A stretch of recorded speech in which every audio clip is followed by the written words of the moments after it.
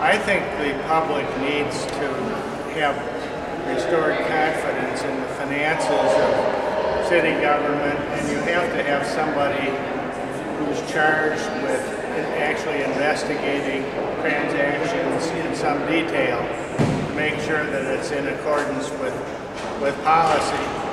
Right now we're in a kind of scandal season with a number of city council people accused of wrongdoing with respect to development.